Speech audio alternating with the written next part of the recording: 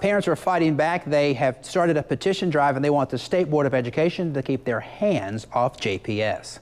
JPS parents mobilizing and getting ready for a fight, using an online petition to demand the state not take over the school district. No school, that district in the country that has ever been taken over that has shown any positive movement forward. Kim Robinson helped organize the petition, which already has more than 1,300 signatures. And just making sure that we keep it our JPS.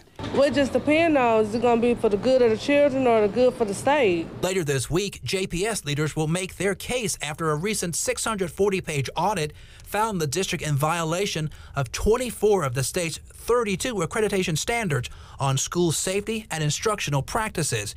The district is already on probation. The community wouldn't have any say-so over what happens in the local school district. If there is a takeover, the State Board of Education would appoint a conservator, and they could remove Interim Superintendent Frederick Murray and also abolish JPS's current school board. You think the state taking over, would that solve the problem? I don't think so. I mean, it might solve it, but I guess after they take over, we could find out. Because I know there's a lot of problems going on right now. Opponents of a takeover say JPS has already made improvements after an initial audit found problems with safety and security. Let us fix the problems that are within the school district. We have new leadership.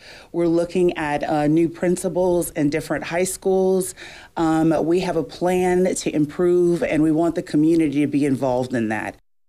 Petition organizers will hold a rally at MD headquarters tomorrow, and they will also present those petitions. They plan to pack the hearings on Wednesday and Thursday when JPS goes before the Accreditation Commission to make its case against a state takeover. For now, we're live in the studio. Ross Adams, 16 WAPT News. All right, thanks a lot.